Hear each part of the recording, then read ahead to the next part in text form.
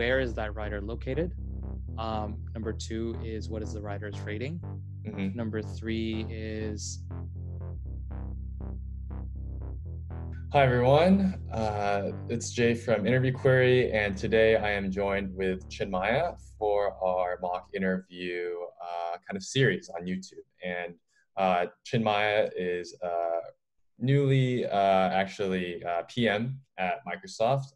He joined from Smith's College in the AI program and is now doing data science product management work for Microsoft coming up next week, I believe.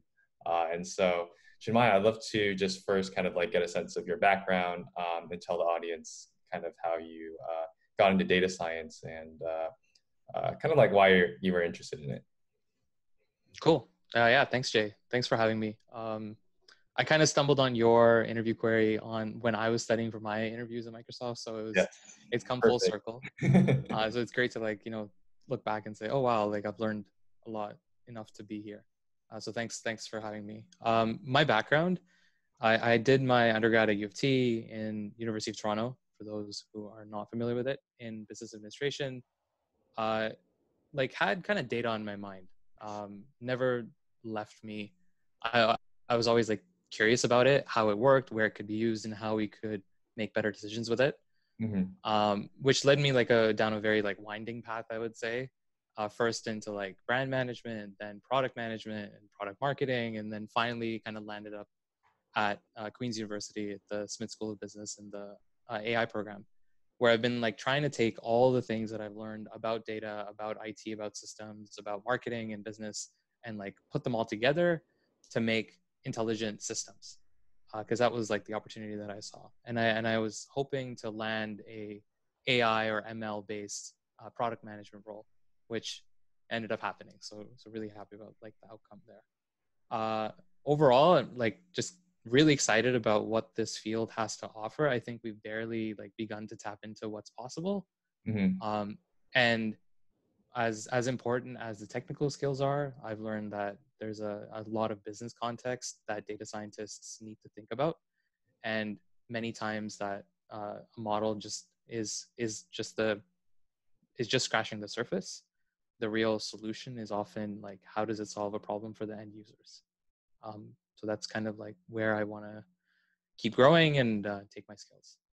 Awesome. Yeah. And I think that is definitely encapsulated more and more also in the interview process as you see more interviews kind of geared towards how you can think about the nuances within each problem. And you're not just, building a, model to code at your laptop and then deploy and just, forget about it sort of a thing. And so segueing into this actual mock interview. So today I'd love to talk about a problem that is asked at Uber. And so it's modeling based. And so the question at hand is you're tasked with building a model to predict if a driver on Uber will accept a ride request or not. And so how would you go about building this model? And what kind of features would you use? What model would you select? And so on. Cool. So Uber wants, just to clarify the question, so Uber wants to know whether a person will accept a ride or not. And we want to build a model to predict that. Yes. Cool. Okay. Just give me 2 minutes. I'm going to do something that I like doing during interviews because I think it's a neat trick. Yes. So let me just start sharing my iPad screen. I find that this is a virtual whiteboard in COVID times that I would normally have in a real interview. Okay, so we're looking at, we're looking specifically at the driver angle, not at the rider angle, right? Yep. And so if you imagine how Uber works, we have, the drivers and the riders make requests to get rides. And then I guess Uber sends out general requests to each driver within a certain area or radius to see if they'd accept the request. So the driver gets a request. And do you know what the driver is shown, or an Uber driver is shown about a rider and the kind of information that they're given to make that split-second decision? Let's say that as the company, this is a feature that you can customize, right? And so we can show a lot more information, or we can show almost no information. I think uh, depending upon also there's like a monetary, like this is how much it might you'll get from it, and I think that is something that they also use to incentivize riders to drivers to accept the request or not. Okay, interesting. So the way that I'm kind of like thinking through this is that there's like three buckets of information that's shown to a driver about a rider. Okay. One is like there's a lot of info. The second one is there's some info, and the third is lots of info. Yep. Okay.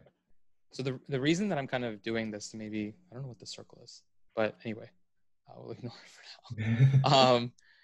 So what I'm trying to do here is I'm trying to just get an understanding of the Uber business and the kind of the user experience that a driver has with a rider.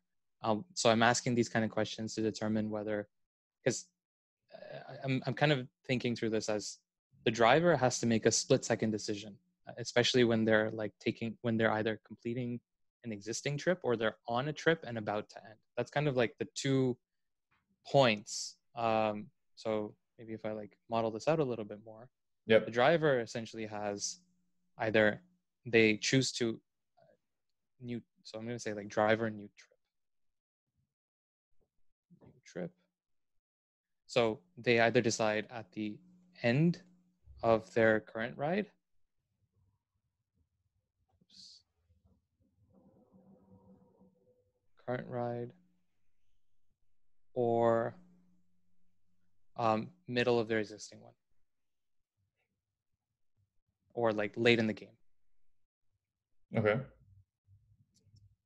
So given that, I think what's usually as I'm kind of like brainstorming, if they're shown the distance, so that would actually be the first one to like to say, okay, well, distance to next rider. Mm-hmm. Then of course, if you show that and if it's small, then they're likely to accept. So that would be one of the features that I would kind of start thinking about as I'm starting this modeling exercise. So before, I mean, I know what we're trying to do is get into the model, but the first step that I'm trying to understand is the user journey. The second one that I want to do is actually the exploratory data analysis piece to Okay. actually understand the relationships between data points that Uber may have today about their driver Mm-hmm. or their rider and what the relationships between those features are. So Okay. there's distance, and then there's also, so there's actually two kind of distance data points. We have distance to next rider from the driver's current position, and then you would have distance, let's say um, trip distance. That's kind of like the two main areas that I'm thinking. How does that sound? Like, am I missing anything on the distance piece that you think I should be thinking about? Yeah, so I think that's kind of a great way to frame it because there are kind of like trip characteristics, right? And these Right. are the distance, trip distance, and then there can be other things such as the general.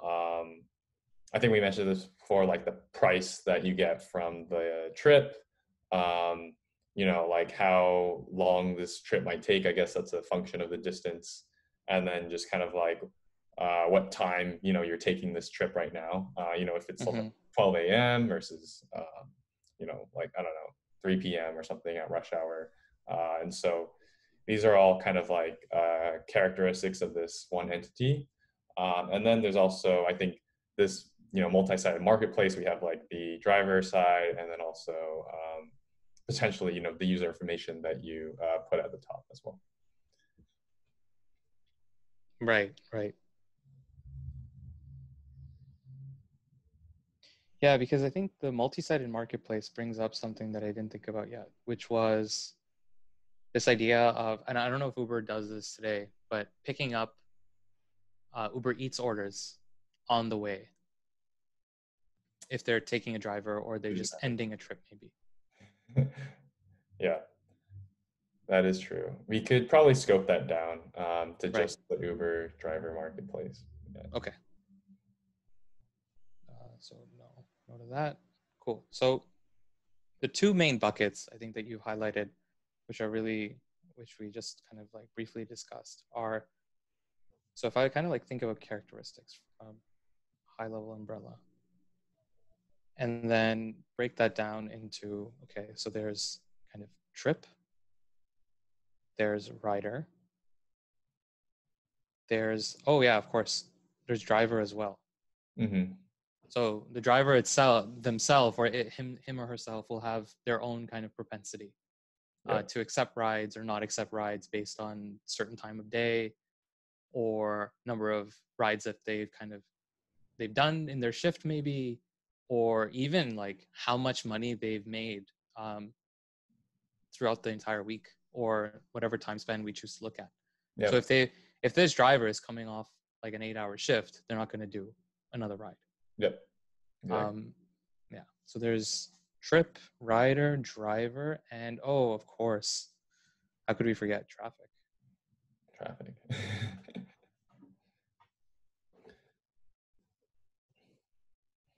So traffic is a I feel like that's how most decisions will be made in large cities. It's like, is it like 5 p.m.? So if it's 5 p.m., it's like, I'm not doing any, that's it for me. Yeah. And especially like traffic would, I think traffic is kind of related, but not directly. I think there's like some indirect relationship between traffic and special events. This is, of course, like pre-COVID times. Mm-hmm. And special events. So I'm thinking surge pricing during, let's say, like your favorite basketball game or hockey game or even like whatever sporting event or whatever event. It could be anything. Yep. So traffic is likely to spike up, but at the same time, surge is going to go up. So people are, so even if there's a special event at like, that's ending at 5 p.m., even though there's a lot of traffic, people might be on the road because there's a bunch of people that are requesting rides. The other thing, yep. Characteristics of like a trip potentially, like I guess the trip that you take, the traffic would almost be like factored into it, kind of special events as well. So either maybe not at this kind of dimensionality, but like in general, I think at some point they could all roll up under kind of like a trip in a sense, and because yeah, I think the rider has its own information. The driver has its own kind of information about themselves. They have ratings. Riders have ratings, and then a trip could then just have like a potentially its own rating too, right? From like 1 to 10 of how like great this trip is versus like how horrible this trip might actually be. Mm-hmm. Mm-hmm. Yeah, I think that's actually a good point. I'm going to put it down, but it's something that I'd like to visit later on. Okay. Because if we start thinking about quality of trip, then that itself is honestly a model to predict, to like regress it or classify a trip based on like certain factors. We would actually need to do a deeper dive into that. Yep. Okay. But another big thing is actually like, and this is something that I don't think many people would think about, but it's vehicle condition. So, or actually not even vehicle condition, I'm going to say vehicle itself. And I'll like kind of explain a little bit more. So one of the use cases that I'm thinking about is I'm kind of out like, pre-COVID. I've had a decent day at work. I have I have some energy left over and I want to pick up a few riders. But likely what's going to happen is I'm going to do this like closer to 10, no, sorry, either closer to like 10 when people decide to head out and I'll pick them up to drop them off at the club or whatever they're going or whatever venue that they want to attend. And then most likely I'm going to be out on the road either around midnight or 1 a.m. again. But but the number of riders or number of rides is actually linked to the type of car that I have. So I couldn't really pick up, a party Mm-hmm. if I only have a car, or if I only Yep. have Cooper. I can only pick up 2 or 3 people. But if the car that I have is in the garage, or like my van, my extra van, is in the garage, then I can't use that. That's number one. Number two is I'm unlikely to, if I have a second car, I'm unlikely to actually use the van during regular drop-offs when it's like one driver or two rider interactions. Okay. Um, I'm likely to use my regular car for that kind of. So what I'm saying is that the vehicle type and the vehicle condition would affect the driver's ability to accept certain trips. Gotcha. Okay. Yeah, may. I'm not deterministic. Everything is probabilistic at this point. Um, I think that's a good like starting point. What do you think? Is there Yeah. any other characteristic that you would want No, I think that you those think I missed? are good. I think these entities are kind of like good features. I think we have like the main ones in the center with the Yeah, trip, rider, driver, and then we have these kind of special conditions that matter a lot towards the yeah, actual degree of the model. yeah. And I think those are good because they're pointed out. Cool. So once I get an understanding of these things, and of course I can like spend ages going into each of these characteristics. Mm-hmm. The there's like within vehicle, there's some items that I would think about, like vehicle type, number of passengers the vehicle can hold, the last time it was repaired, maybe the vehicle's overall condition itself. Meaning, yeah, I don't know if Uber does this right now, but I don't know if it usually asks drivers at the point of signing up. I think I remember when I was a driver at one point that they asked me, how old is your vehicle, and when has it last been serviced? Mm-hmm. So picking up or asking drivers to give more updates on a vehicle's condition may be beneficial to predict the outcome for something like this. Gotcha. Around trip, I would look at, there's like this, again, this giant umbrella of quality of trip, but within that, there's items like time of day, trip distance, the potential revenue that the driver can afford to earn from this trip. Oh, keep getting this doesn't happen normally, but I keep getting, yeah. So you have a lot of different items about a trip. Then you have riders. So from the rider angle, the first one is, where is that rider located? Number two is, what is the rider's rating? Mm-hmm. Number three is, how many riders is it? Because it's not just one request, and as we've talked about, the vehicle type will affect whether that Uber driver is able to pick up that passenger or not. Yep. Um, then the other, like on the rider side, I would again look at uh, time time of day, and also like neighborhood.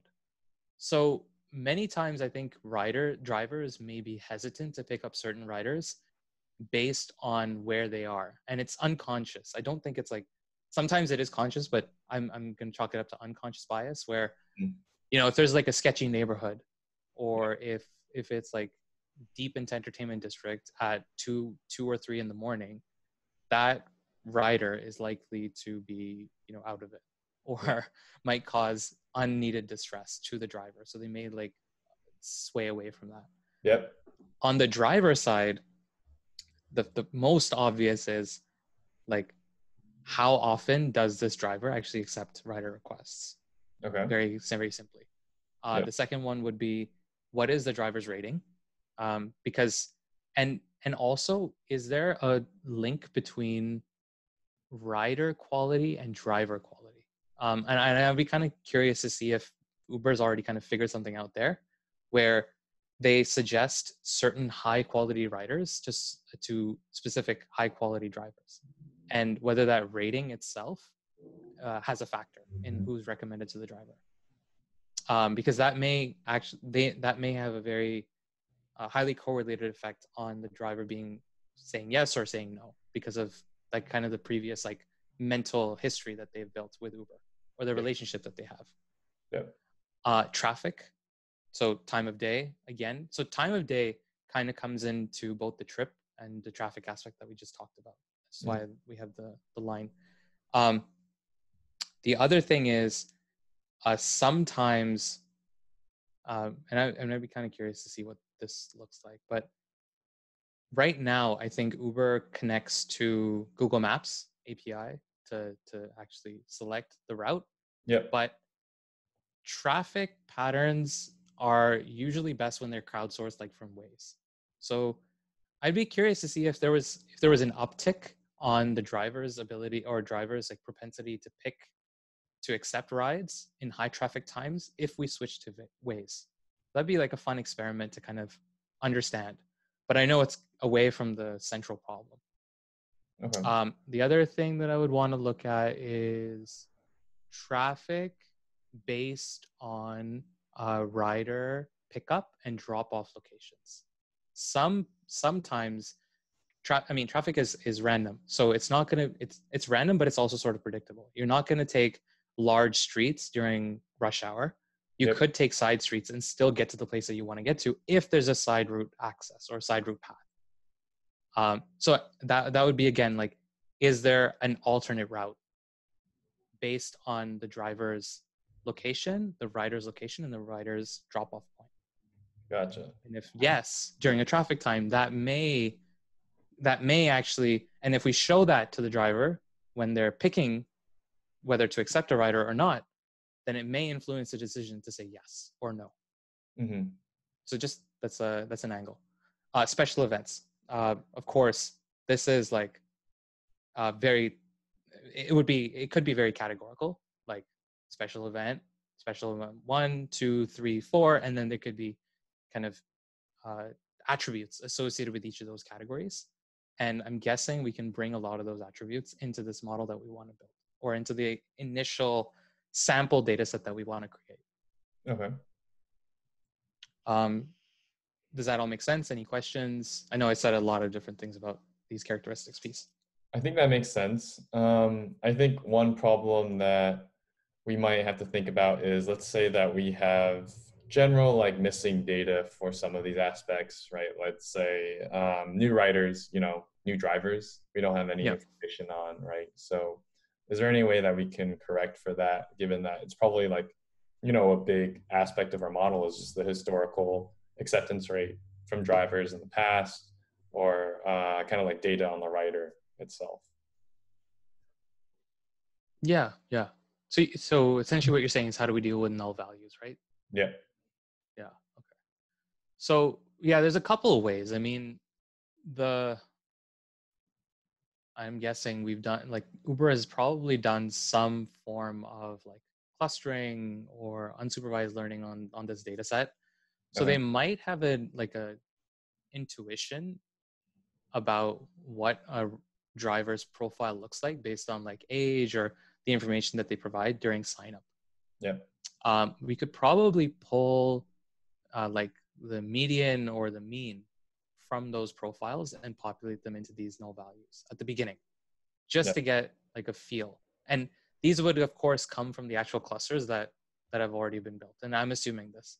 If we don't have that and that assumption is not valid, then I think probably giving them, as I said, like a mean value, not from a cluster, but from the given like column or feature, would be good enough.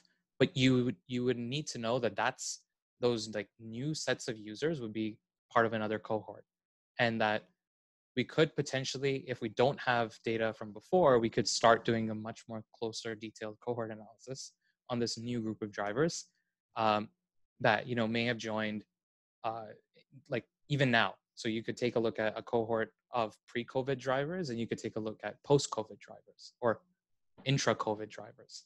And Mm-hmm. intra-COVID drivers are much more likely to behave very differently than any of the pre-COVID drivers were. Most more likely they're going to take special events. This is great because this links back to my earlier point. Special events like a pandemic have a direct effect on whether a driver is going to accept a rider, because has the rider worn a mask in the past? Is the rider wearing a mask now? What is their safety rating? Like, have they kind of abided by some of the principles or the guidelines that the government has set out? Things of that nature. And I don't know if Uber is collecting data on that now, but this exercise would probably start that questioning if it hasn't already. Gotcha. Cool. No, I think that's a great point. I think on that note as well, I think for many drivers, thinking about their like acquisition to like Uber is also kind of important because a lot of the times I know in the past they've done incentive programs based on how many drives that they do or rides that they do, and I think like on that point that kind of may help with like the cold start problem as well in terms of being able to give them extra data on this driver has to do 5 rides by the end of today, and so maybe be more incentivized to finish the ride at that point. Makes sense. Yeah, and so for the next part, so we have all these features, we have this data. Well, how do we start building the model? What kind of like process goes in terms of like the model selection uh, portion of this, and then how do we then evaluate our model? Yeah, sure. I mean, the way that the question is worded, it's quite obviously like a classification problem where you want to say good drive, like yet accept. The question would be accept or not accept. Yep. So then you could put people into one of those two buckets. But of course, the more nuanced version would be like a more multi-class model, multi-class system where you have like very likely to accept to not at all likely to accept, and you have like a spectrum of classes in the middle. I would stay away from regressive or regression because I wonder what the score or the Y value would be. You have essentially a lot of features, but I mean, you could pull out a probability of accepting from a logistic regression um, based on like the class that they select. So like we can set an arbitrary threshold as well, and that the classes would actually kind of determine that. Yep.